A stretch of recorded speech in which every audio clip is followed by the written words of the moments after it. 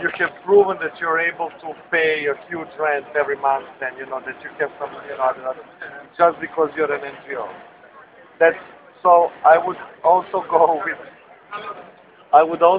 with like you know these basic kind of things, you know, that NGOs would need. You know, why am I different than any other small and medium enterprise? You know, I mean, his business is also unstable in a way, you know. So if, you know, he can get a loan to buy himself a machine, if he can get a loan to buy himself a car, I want the same thing. Then the second thing is being employed in an NGO. If you're employed in an NGO, you cannot get a loan from the bank. No. So you, for example, cannot get a loan to buy an apartment. You cannot get a loan, you know. So It's ridiculous. it's totally ridiculous. So, for example, if you're employed in a state-owned enterprise which is about to collapse, you know, and everybody knows it, and the bank knows it, you can still get a loan because for you know the bank they can tick the box. You are employed where? Okay. But if you're employed in an NGO who's doing very well, you cannot get a loan. So I would, you know, go for all these things because I think for them it's a huge market opportunity, you know. Because you know, let's do some statistics and let's see. But you know, the turnover of NGOs, the number of employees, you know. So if they all go and switch to Intesa, not all of them, like 10%, 20%, you know, I think it will be a good, great market opportunity for them. So just to cover the basic services and to try to put some extra efforts there, like you know, if we are getting more favorable loans for this kind of stuff, I think this would be very, very good. The second thing would be, of course, financing. You know, EU financing, that's one thing, but also state financing, which becomes more and more complicated for us. Okay. For example, the city of Belgrade wants us to provide very impossible, you know, and very, very tough financial kind of documentation when we are applying for, and I'm talking about funds that are like 10,000 euros or like 5,000. Okay, bigger as well. But you need to bring, I don't know what's the name of it. It's like, you know, you bring them like a sort of, you know, written statement that, for example, then they can, you know, charge money from your account if you don't like do the project or something like that. You need to bring them bank statements. Guarantees. They want guarantees. You need to bring them bank guarantees that you're good for the money, you know, which the bank will not issue you Because they are an NGO. You're an NGO. And because your balance sheet is zero, you know, because you spend all the money you get, you know, and then they say, well, you know, we cannot guarantee for this money. So a bank would be able to issue us these on the basis of other like long-term cooperation and our kind of track record, it will be also good.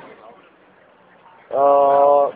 Then there are different issues related to some like special loans, like for NGOs that want to get into, I'm not talking only social entrepreneurship, Yeah. but I'm talking like different income generation things, you know.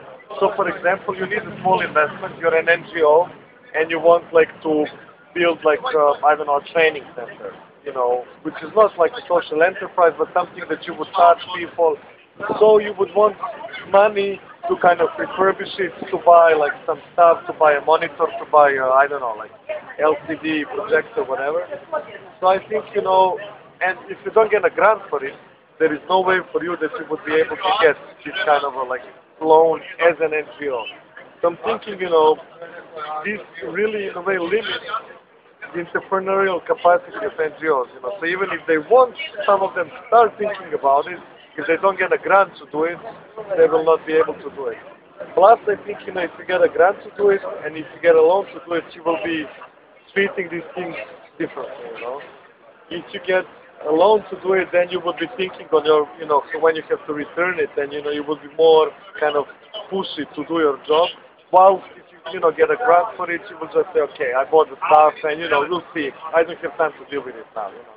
Because we have some cases, you know, also here that prove what I'm saying. So I'm thinking there is an issue, you know, quite range area. The last one, I wouldn't say, you know, that we should be pushing Intesa to do impact assessments of EU funding, because first they need to work with us to understand what all funding is about. Okay. But what I would be pushing them in doing is like something like financial advisory for NGOs. To have like a group, a pro bono, group, or to provide like a service. I don't know how they will do it, because NGOs are really bad in financial management, and I think this is where the bank can help us, basically. And we are bad not only because we don't have the capacity and knowledge, that's one of the things, but the other thing because we are in a gray zone, because our financial management is different to everything else. So we are not an SME, we are not governmental, we are, nothing, So basically helping us in the sense, like with advisory, with, how to do your, statistics, how to ensure your liquidity, so we would need people from the bank understanding what their business model looks like, and based on their understanding, provide input for us how to manage it in a most efficient way. This is what I think would be really, really, really important. And I think, if we start with these things, and then later on, kind of push them into investing some money into, a fund that would be a social investment fund, a fund for social entrepreneurs, a fund with co-match by the state, for some kind of, NGO development kind of thing. But I would not push them into direction to set up a fund that would be a grant scheme, but something with a more, let's say, sustainability-based character. This would be great.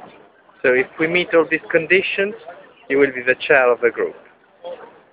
Yeah, I can be the chair of the group. I don't think that's a big issue. If you think that is okay, in the sense that, maybe you would like, because I'm already